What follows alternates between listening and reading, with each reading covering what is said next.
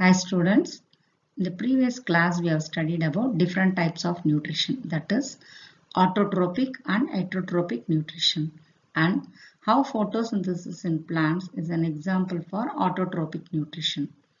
Today we will be learning to identify the presence of chlorophyll in plants and also about other important elements of autotrophic nutrition. Let's recall the process of photosynthesis in plants. Carbon dioxide and water combine with the help of chlorophyll in presence of sunlight to form carbohydrates, that is starch, and oxygen. Can plants perform photosynthesis without sunlight? No. Plants cannot perform photosynthesis without sunlight. Let's learn the theory of a simple iodine test to prove that photosynthesis cannot take place without sunlight. What is an iodine test? Iodine is a yellow or orange solution. Iodine solution turns bluish black in the presence of starch. Two potted plants were used for this activity. One plant was kept in a dark room without sunlight for 3 days, while the other plant was kept in the presence of sunlight.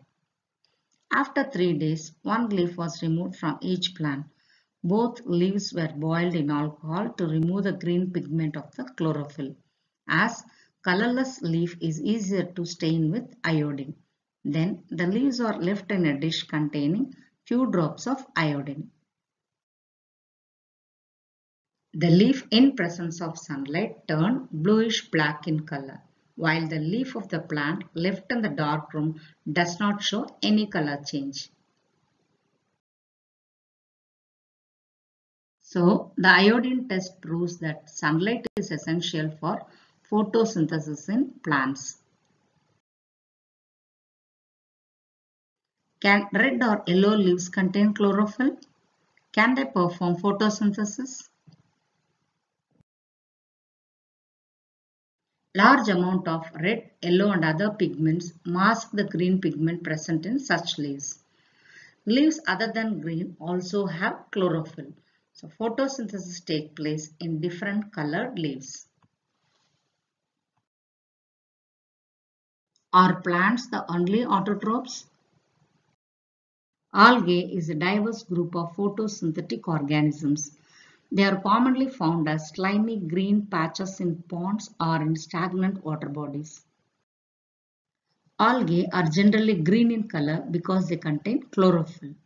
So, algae can also perform photosynthesis and prepare their own food like plants. Can plants survive only on the carbohydrates prepared during photosynthesis? Will it need proteins and fats? Carbohydrates are made up of carbon, hydrogen and oxygen. Proteins are made up of nitrogen. How does a plant obtain nitrogen and synthesize protein?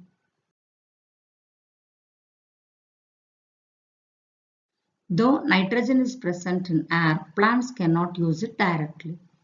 The rhizobium bacteria present in soil helps convert the nitrogen in air into usable form and fixes the nitrogen in the soil.